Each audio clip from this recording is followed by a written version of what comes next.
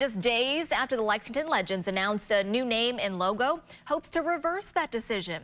On Monday, the professional baseball team unveiled its new name, the Lexington Counterclocks. The online petition is hoping to get 1,000 signatures. As of noon, they were just shy of that goal by under 100.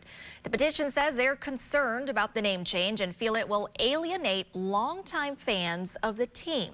Now, hundreds of fans sharing their thoughts on the petition, calling for the Legends name to stay.